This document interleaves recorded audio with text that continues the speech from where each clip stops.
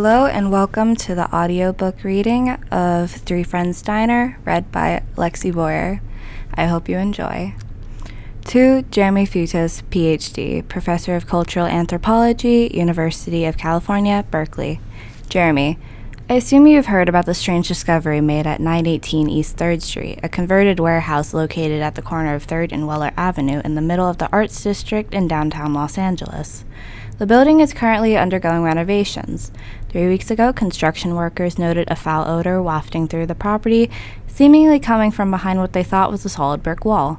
Upon further investigation, however, it was discovered that the inside measurements of the property did not match up with the outside. There was, in fact, a 25 by 30 space completely unaccounted for, a secret room, so to speak, one inaccessible from any point inside the building or out. It was located at the far end of the property, along the wall forming the west side of Weller. With permission, the workers broke through the wall to access the otherwise inaccessible area. Immediately, they were floored by the overpowering stench of rotting meat. Bandanas over their noses, they entered the enclosure. They had expected to find an empty space. After all, the area had been walled off and unpenetrated for 20 years at least. Instead, they found a nice 16mm camera smashed to bits. They found film equipment all destroyed, cracked lights, torn screens, C-stands folded like paper clips, cheap-looking framed paintings, and a kitschy prop menu scattered like confetti, and 3 bodies.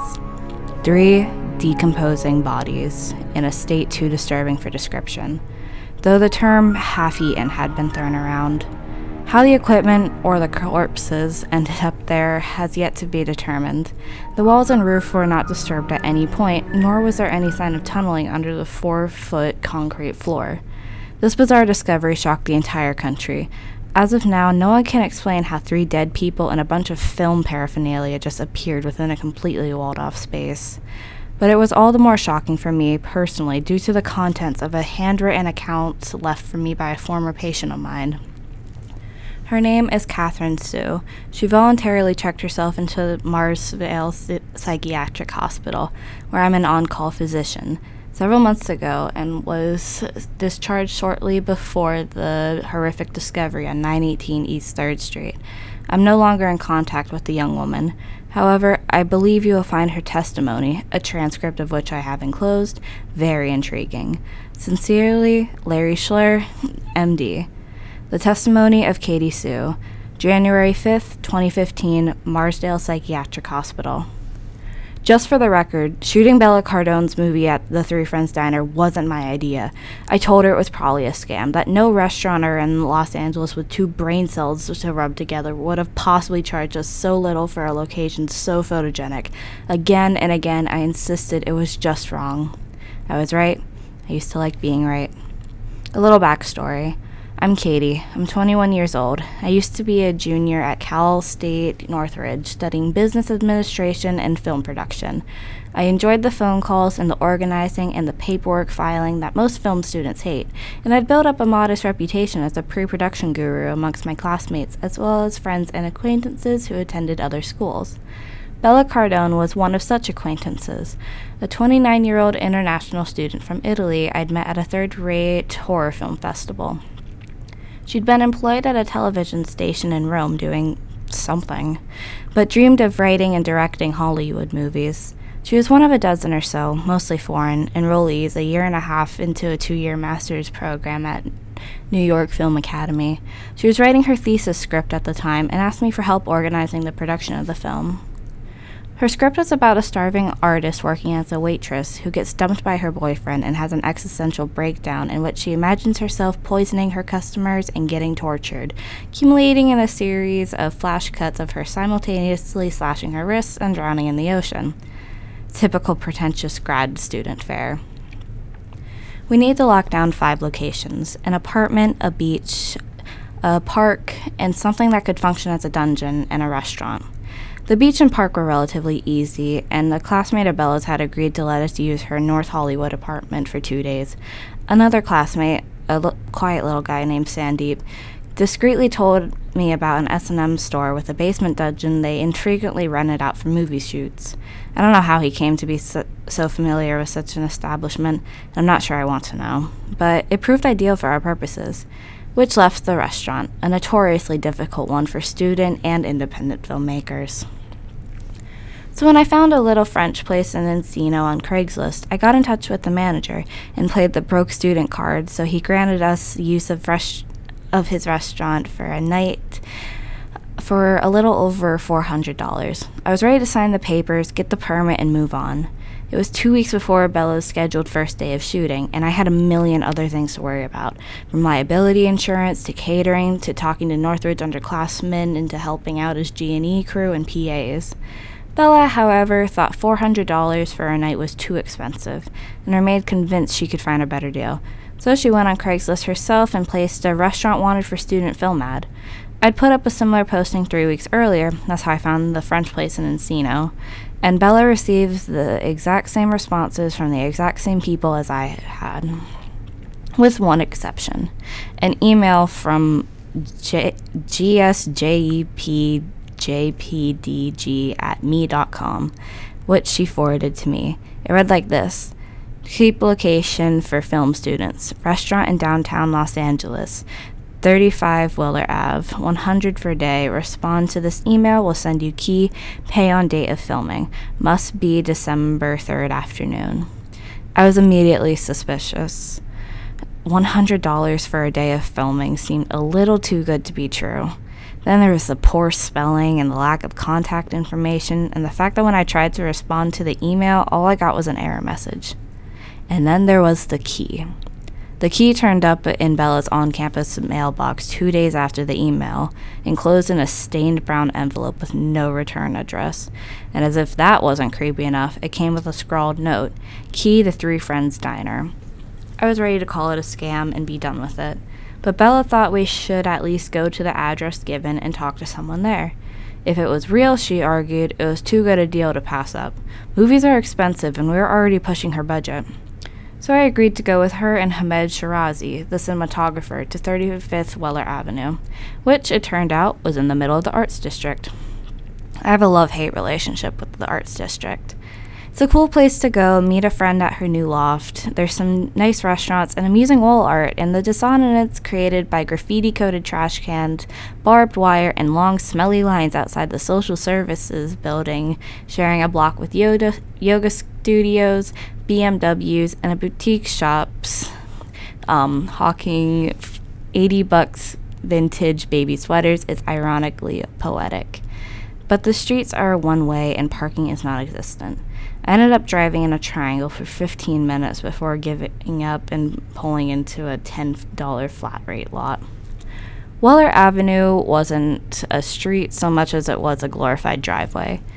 A short, narrow alley that branched off of 3rd Street and dead-ended. A large L-shaped building occupied the east and north sides of Weller. It appeared to be a closed nightclub in the process of being converted into an art gallery. The blacked-out windows were covered with torn, dirty stickers advertising shows long since played and bands long since broken up. Graffiti artists, the gang-affiliated kind, not the art foundation kind, had had their way with both the seafoam green walls and the ratty trash dumpster abandoned in the corner. The dingy gray warehouse, which functioned as the west side of Weller, 918 East 3rd Street, looked completely unoccupied. A sign hung in the window. The building had apparently been bought by East River Development. I recognized the name. My realtor father knew some people who worked for that company. They bought old commercial properties and converted them into trendy, pricey apartments. The most prominent visual, however, was the mural painted on the north wall, depicted the head and chest of a woman, face tilted eastward. The woman had tan skin, ruby red lips, and flowing hair in varying shades of blue, periwinkle at the tips darkening to a deep lavender at her scalp. Her eyes were closed. In the background, some distance behind her, was what appeared to be an orange grove. It was a beautiful painting and strangely mesmerizing. If you looked at the woman one way, she seemed young and innocent, sporting a demure grin. Then, if you cocked your head or blinked, lines appeared on her cheeks and her lips rearranged themselves into a pouty sneer. I saw only one door leading into the gray building. It was a very shabby door of splintery, untreated wood, with a brass doorknob and a keyhole. No business name, no street number. This couldn't possibly be the restaurant from Craigslist. Three Friends Diner, I guess it was called. How did anyone ever find this place? I was so puzzling when Bella and Hamed found me. Bloody hell, Hamed barked in lieu of greeting. Where's the restaurant? Here, according to the phone, I said. I'm willing to bet money someone's messing with us. Bella didn't seem too concerned. Her eyes were fixed on the mural. So pretty, she exclaimed. Can we film? I shrugged. I'm not sure. We might run into some copyright issues, and it doesn't look like we're going to be filming here at all since we're not looking at a restaurant. Bella frowned at me and took the key out of her purse. She walked to the wooden door. Here? She asked. I don't think so, I said. There's no sign of anything. I mean, you could try it, but I'm really doubting that key's going to fit into that. Bella turned the key and pulled at the knob. With a creak, the door opened. Hamed and I rushed to her, and together we stepped inside. I heard Hamed running his hand across the wall, and then the room was illuminated by a warm, golden light. We found ourselves staring at Three Friends Diner. It was perfect. It was a larger space than I'd assumed it would be. Rectangular shaped, the kitchen jutting out from the north wall. Behind the kitchen was a small corridor leading to the bathroom and a little room that could function as dry storage. The walls were painted that particular shade of deep red that looks beautiful on film. And the tables and chairs and diner-style booths were a nice contrast in black and gray. And each table was adorned with a salt and pepper shaker, an empty bottle of ketchup, and a vase of plastic lilies. Don't get too excited yet, I said to Hamed, who was exclaiming one of the series of stained glass lamps from which light was emanating. We don't know how much juice you've got to work with. That's the beauty of it, he said gleefully. I don't even need that much juice. If we come a bit early and switch out all the bulbs, I could use the lamps as practicals.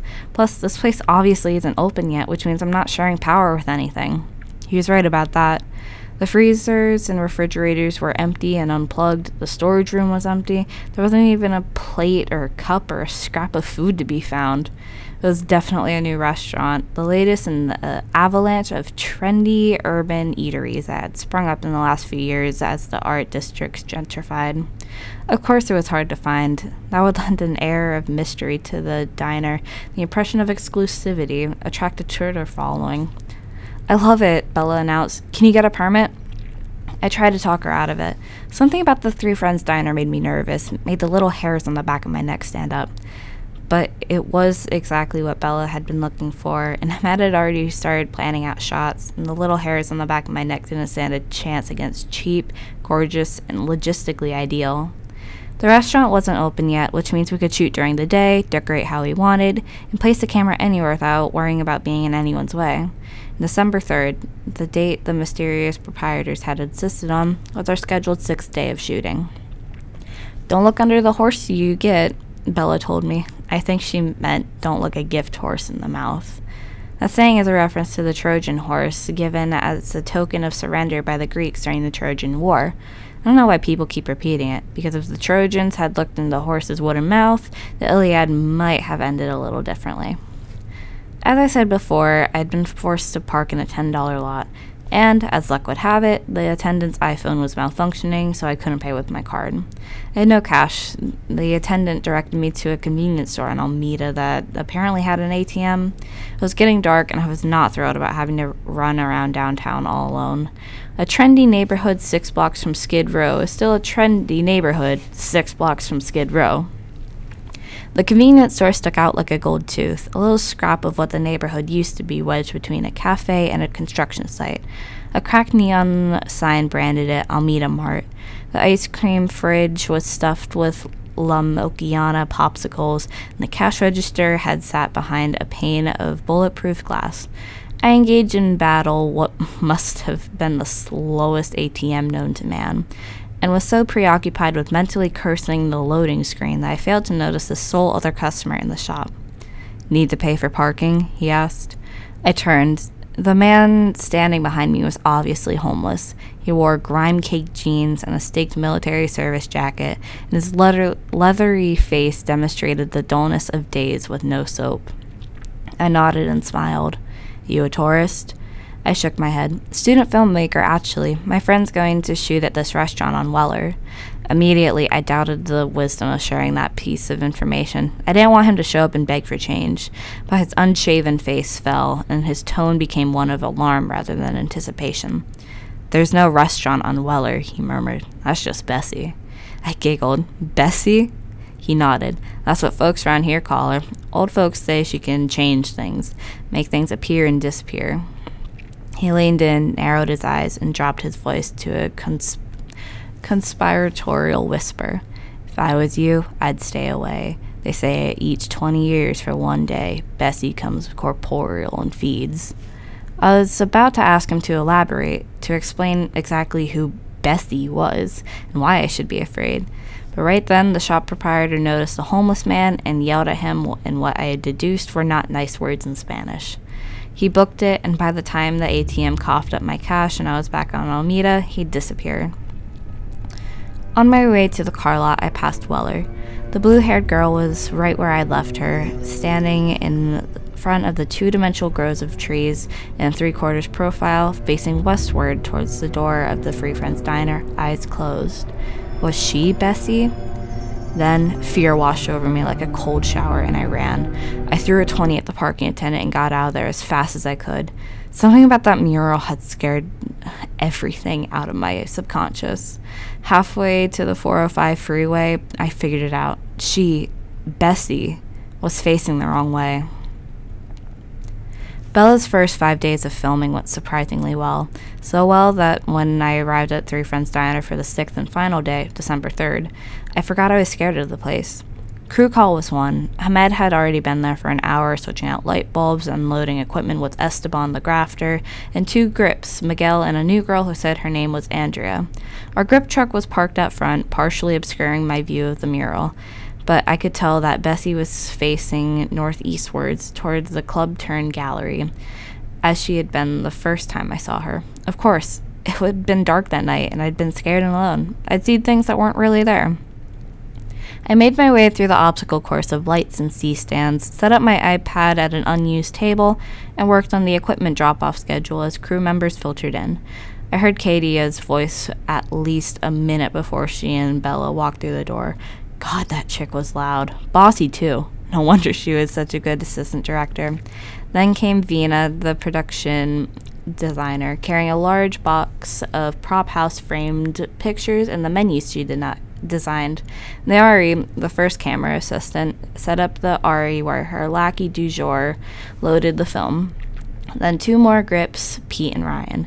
Kaylee and Michelle, the freshman PAs. Lisa, the script supervisor, Dante, the sound guy, and finally Ming, the makeup artist. Then the actors came, and then Hamed and the guys were setting up lights for the master shot. Then Kadia was calling for last looks, and then we were pushing in for close-ups. The first 4 hours went as smoothly and productively as we had any right to expect, and for a short time we entertained the possibility of finishing early. We were an hour ahead of schedule when we broke for lunch, everyone talking and laughing and enjoying themselves. That's when things started getting weird. Right after lunch, as we were picking ourselves up and resuming our work, one of the freshman PAs, Michelle, went to use the bathroom. A minute later, there was a blood-curdling scream. Ryan dropped a C-stand, Harry nearly dropped a lens. Hamed and Esteban took frantic steps towards the bathroom as Michelle sprinted down the hall back towards us. "Who was in the storage cabinet?" she cried.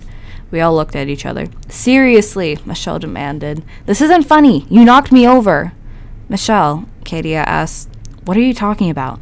Michelle was trembling. She looked ready to cry.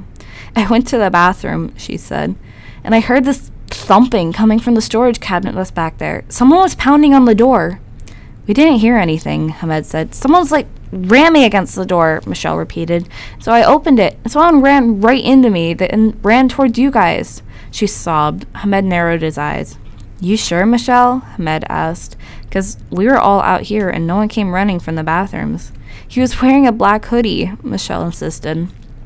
I looked over the room to see if anyone was missing. Nope. 17 crew members, 4 actors, none of whom were wearing a black hoodie, all inside a restaurant with only one entrance. "You didn't see who it was?" I asked Michelle rather stupidly.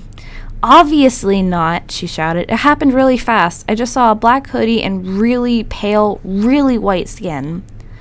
We couldn't solve the mystery. Michelle was really shaken up. One of the grips, Miguel, offered to drive her back to Northridge. He said he had to go too because he had afternoon classes, but it was hard to miss the tremble in his voice or the dampness of his palms. And suddenly Kaylee, the other PA, also had classes she'd forgotten to mention and tagged along with them back to campus.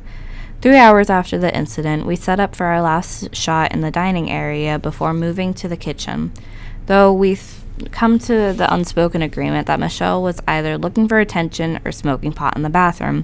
Everyone was a little bit on edge, and that had slowed us down. To speed things up, I offered to help Vina dress the kitchen. She'd brought cutting boards, utensils, bread, lunch meat, and enough restaurant necessities to make the empty kitchen look like a busy back of house. At one point, she ran to her car to fetch some plates she'd brought from the 99-cent store. I was arranging knives on a knife block. I accidentally dropped one. It skidded across the floor and got stuck under one of the large industrial refrigerators. I knelt down and reached under the refrigerator to grab it. As I did, I heard a crack behind me. A door opening on stubborn hinges. I straightened up and turned around, still on my knees. A blast of cold air hit me in the face. I was staring at an open freezer, ice caked against the back of the door and the walls. There were bodies in the freezer. Old, decomposing bodies. Wrinkled, leathery skin peeling off of yellowed bones. Bones that were oddly compromised, shattered, pulverized. Greenish mold clinging to the remains of brain matter cradled in the cracked skulls. The putrescent smell of rotting flesh. I closed my eyes and screamed, and screamed, and screamed, and screamed. Katie! What the heck, Katie? I heard Hamed's voice, felt his hand on my arm shaking me. I opened my eyes. The freezer was empty. Empty and turned off. I looked up to see Bella and Vina standing above me. The rest of the crew was crowded around the kitchen entrance or staring through the window that separated the area from the dining room. Sorry, guys, I stammered, heart still racing. I thought I saw a rat. Did I ruin the shot? Hamed shook his head. We're done. You sure you're okay? I nodded. Can I talk to you and Bella and Katie outside? The three muttered in agreement, and we started across the dining room to the door as the rest of the crew set up the lights and camera in the kitchen. I had to tell them. We had to leave. Now. Something was trying to impress on us that we weren't welcome. I thought I saw dead things in the freezer. I started quite pathetically. It was on, and it was cold, and there was a smell. Bella's eyes widened. Hamed cocked his head, frowning. Katie crossed her arms. I continued, I know it was just a hallucination, but it felt so real, and I'm not schizophrenic, and the thing with Michelle, and I think we should leave. There's something really going wrong here. I expected them to laugh at me or treat me like a patient in a psych ward. They did neither. Yeah, this place is starting to creep me out too, said Hamed. For starters, where are the bloody owners? Who hands a stranger a key to their business? Either they're mental or they've got some ulterior motive. He lowered his voice, and I'm getting these sensations, like somebody's watching us. Bella and Katie nodded. They felt it too. We can find another restaurant, I told Bella. All we need is the kitchen. We can easily cheat that. Make it look like it's the same place. I'll do whatever you want me to do, Hamed said to her, but I think we should consider packing up early. Bella looked at Katia, then Hamed, then me. Her expression softened for a second, then she set her jaw. We wait 1 hour, she said. No problems, we film. We decided not to tell the crew and the one remaining actress about the agreement we've come to, out of fear that they'd panic, make a big deal out of what could have been nothing more than the effect of darkness on a big city. But several of them were undeniably scared and looking for an excuse to leave. As soon as the four of us walked back through the door, Nari and the nameless second AC walked out.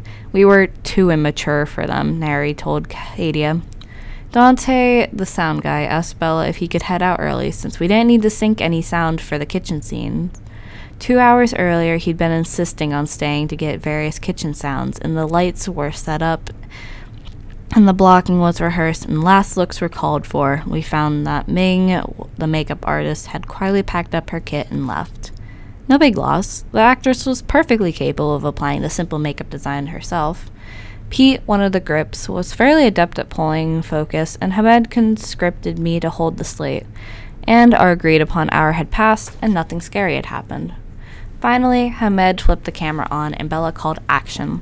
The actress unenthusiastically smeared mayo onto bread, stacking lunch meat and lettuce, and smiled evilly. She turned to grab the poisonous cleaning solution from under the sink, and the lights went off. Somewhere in the pitch darkness, someone shrieked. There was a bump and a thud, and then the dining room lamps were all on. Esteban had found the light switch. "Someone ran by me," Lisa cried out. "Who brushed against me?" "It couldn't be an outage," Hamed said to one of the grips. "The house lights work fine." "Seriously," Lisa sobbed. "Who pushed me?" "Hey," Esteban yelled. "Guys!" We all pushed our way into the dining area. The grip crew had plugged the 5 lights we were using for the kitchen scenes into 5 different electrical outlets amongst the table. The power cables were spread out, lying across the carpet like a spiderweb, so as not to draw too much electricity from one spot. Every cable had been severed, sliced down the middle, perfect, clean cuts as though accomplished with a sharp knife. "Who did that?" Katia snapped, trying and failing to disguise her distress. Because she knew that all 10 crew members had been in the kitchen, and that no one person could have cut all 5 cables exactly at the same time. "Everybody out, now," Hamed demanded. "Now!" Nobody needed to be told twice. We pushed through the wooden door and convened on the sidewalk under the closed eyes of the blue-haired mural girl. The Northridge students huddled together. Katia paced, Venna glared with her arms crossed, and Bella attempted to regain some control over her compromised film set.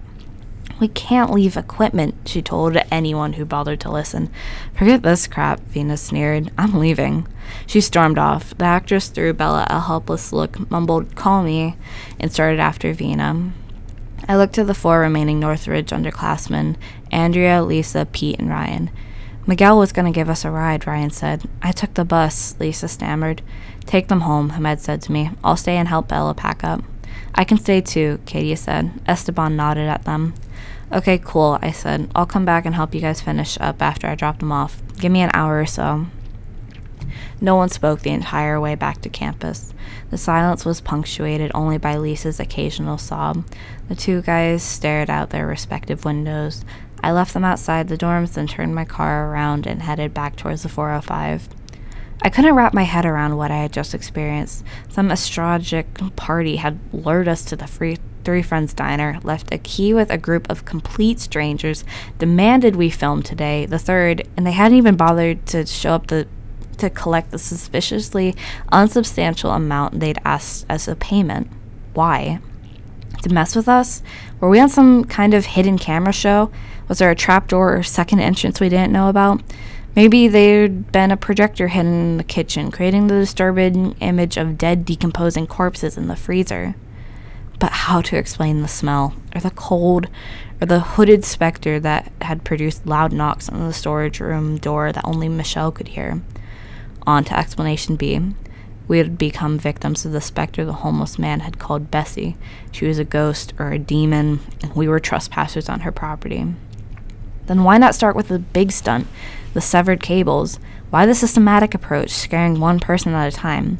And this poltergeist theory didn't explain who'd led us to the Three Friends Diner or why. Led us there to scare us away. Three Friends Diner. As I merged onto the 101, 4 minutes after midnight, I'd figured it out. One hand on the wheel, I called Bella 3 times, then Hamed twice, then Katia, then Esteban. Every single time, I was sent directly to voicemail. I left message for them, pleading, screaming messages, begging them to forget the equipment and run as far away from Three Friends Diner as their legs could carry them. Then I called 911 and sobbed to the dispatcher that my friends were in grave danger at 35th Weller Avenue. She calmly assured me that help would be there in 10 minutes. I got there first. The streetlights up and down the block had at some point gone out, so as I found my way to 35th Weller Avenue with only my phone and the moonlight to guide me, the dim bluish beam cast by my cell phone fell onto the sea foam green east wall, then open and a floated grip truck, and finally on Hamed. He lay crumbled on the asphalt, a pool of dark liquid expanding around him. I ran to him, screaming his name over and over. He didn't respond. I saw his chest rise and fall feebly as I knelt beside him and felt a faint carotid pulse. I rolled him onto his back. There was a large cut on the side of his head. His hair was matted with blood. His left arm hung at an odd angle. And the most distressing injury he'd acquired, the one responsible for most of the blood, was a series of 5 deep lacerations into his right bicep. The muscle was torn, and the shattered bone was visible through the mess of ribboned skin and ground meat fatty tissue. The positioning of the lacerations was consistent with the placement of 5 fingers latched onto his upper arm. 5 fingers with very long, very sharp claws. I tore off my jacket and tied it around his arm like a tourniquet. My consciousness had kicked into overdrive. I operated on quick flashes of disconnected logic. Something had attacked Hamed. It was gone. It was gone? Bella, Kadia, Esteban, where were they? I stood up. Help was on the way, and there wasn't a whole lot I could do for Hamed until the paramedics got there. But the rest of them were still in the Three Friends diner, and my suspicions were justified. I ran to the door, but the door wasn't there. I was staring at a gray, unbroken wall. I dashed to the corner of the dead end, then to the sidewalk, skewering the length of the wall with my phone. I ran back and forth again and again, feeling the hard concrete with my fingers. Nothing. The one entrance to the Three Friends diner was just gone. Then the streetlights came back on. I took a step back, and my terrifying impression was confirmed. I was on Weller. I was facing the right way. There was no door. In the distance, I thought I heard sirens. I looked up at the mural. The pretty blue-haired girl with closed eyes, standing in front of a citrus grove. She was gone too. In her spot was a shriveled old woman, skin dotted with sickeningly detailed moles and age spots. Her hair was the filthy, stringy, disheveled mane of a homeless woman. Her open mouth took up the entire length of her cheeks, showing off black, rotten, knife-like teeth, dripping blood. A lot of blood. Blood that ran down the seafoam green wall like of rainwater pooling on the asphalt below. Her eyes were open, her bloodshot, yellow eyes, her dilated pupils flashing maniacally, those bulging, staring, impossibly detailed eyes. This was no spray paint. Her eyes were real. Then her foot-long pupils shifted, and I swore her fang smile grew even wider. She was looking at me. This was Bessie. I don't remember the cops showing up, or the fire truck, or the paramedics. I didn't notice them lifting Hamed onto the gurney or loading him into an ambulance. I had no recollection of the back of the second ambulance, or the psych ER, or the questions I answered for the doctors, or the drugs. They tell me I was crying and laughing at the same time, that I kept on repeating, she only wanted 3. All I know is that I woke up 23 hours later in the tiny detox room of a private mental hospital my parents had me transferred to.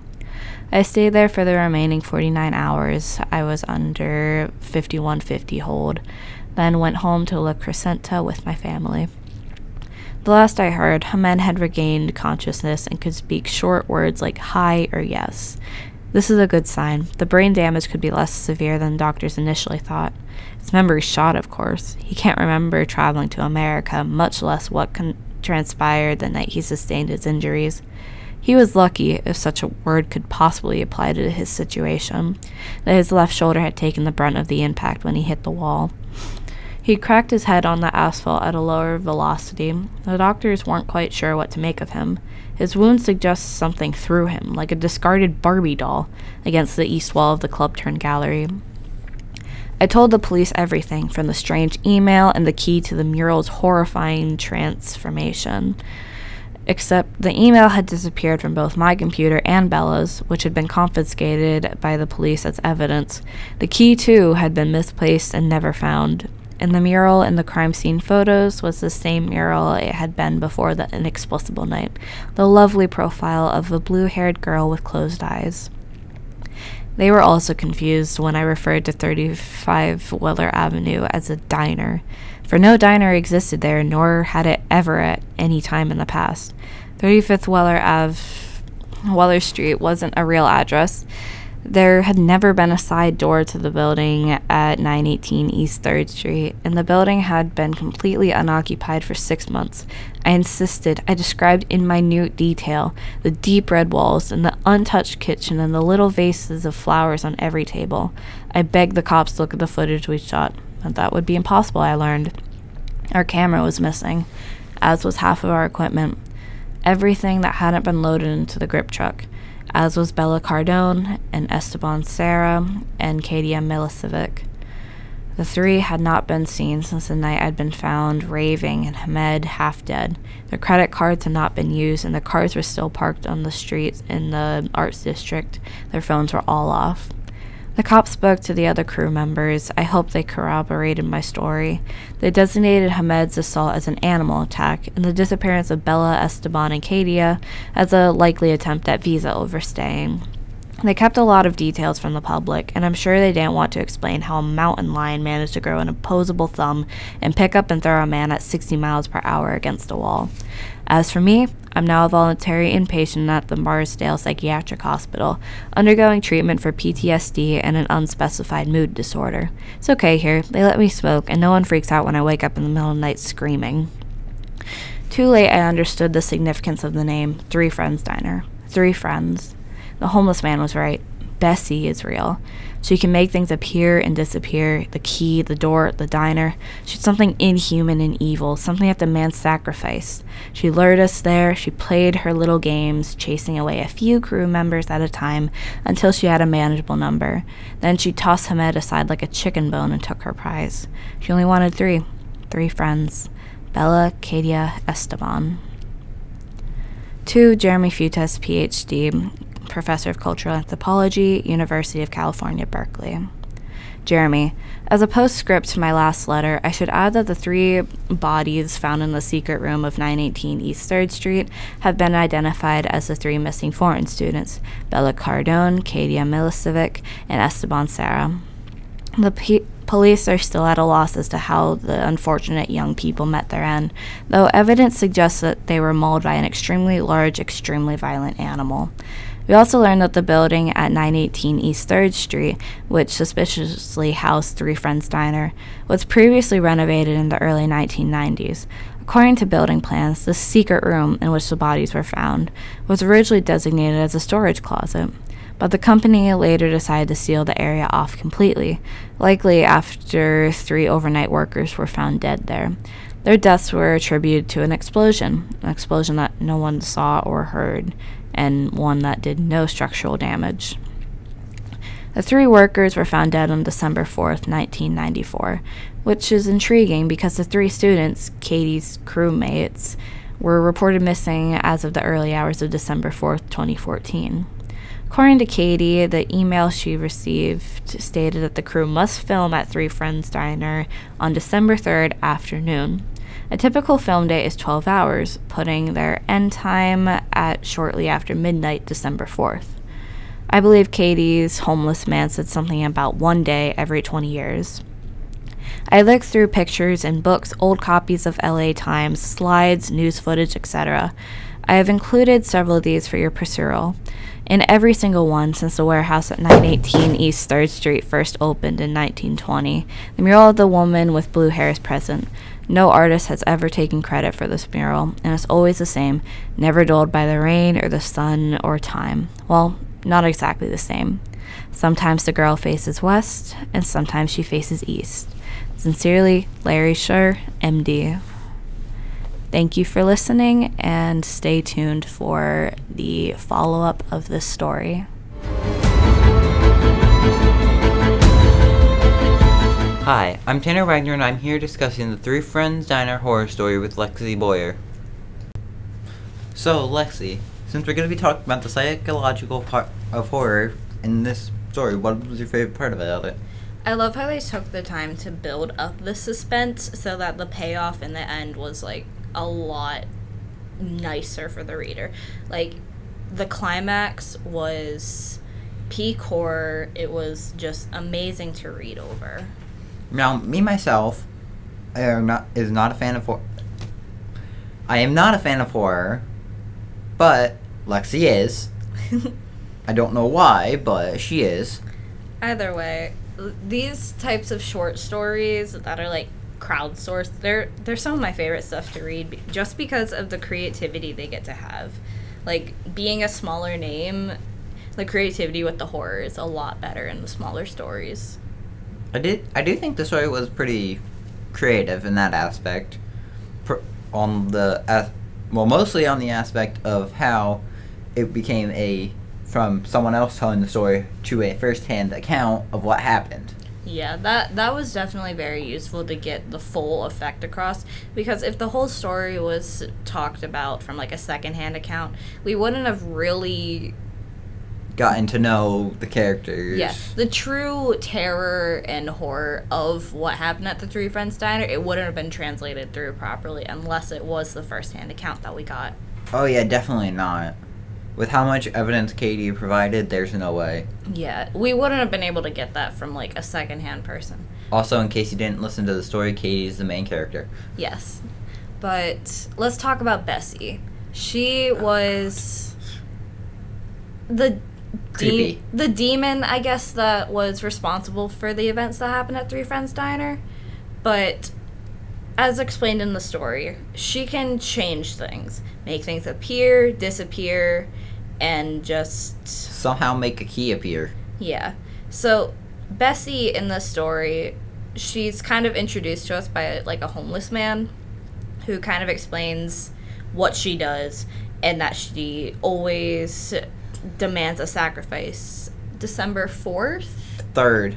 December 3rd afternoon. Yeah. Which is actually, by when we were recording this, it was yesterday afternoon. Mm-hmm. Well, no, Sunday afternoon. Yeah. But they demanded the filming be done on December 3rd because the typical film shoot day is 12 hours, making their end time on December 4th, which is when Bessie becomes corporeal. She feeds, she takes her sacrifice, and then she dips. Also, something I noticed, we have not been talking about the guys that guy's head bashed in, basically. I don't remember his name. Yeah, Hamed, I believe. All we know is that most of these characters in this were foreign exchange students. Yeah, a lot of the characters were foreign exchange students, which I do think was pretty interesting. Like, having the foreign aspects of everything, it kind of added to the story. Like, having them not quite, I guess, not quite there, but there at the same time. Yeah. And at the end, like, when Hamed was attacked, he lost his memory. He didn't remember even coming to America. He lost most motor functions, though, didn't he, for a while? Yeah, for a bit. But having that, it allowed, like, police to come up with an explanation of why they all went missing, which I do think was good writing. Being able to play it off, I guess. Yeah, come up with a cover story. Yeah. Even though it wasn't true. Like, being able to find that cover story, it was definitely very useful. But the doctor who included the testimony, he said that they could not explain what happened, so they just wrote it off as a missing persons, if I remember correctly. Yeah, and then when they actually found the bodies, when the construction workers were tearing down everything, they opened up the case again. They opened up the case again because they found the 3 dead bodies, and they chalked it up to a bizarre animal attack, which somehow a mountain lion getting into the center of Los Angeles, if I remember correctly. Yeah. Or somewhere near there. But either way, where were we going? Who knows? Either way, Bessie can just make things appear, disappear. Her being a demon in this story that kind of like haunts over Three Friends Diner, I think that was a really smart play because she was depicted as this graffiti art on the wall. She was first seen as this beautiful young woman with just really soft features. And then as the story progressed and we got to learn more and more about her, her appearance changed. Like, whenever you squinted, she looked kind of older and, like... And at the middle of the story, she became more older that you didn't have... Old enough where you didn't have to squint to see it. Yeah.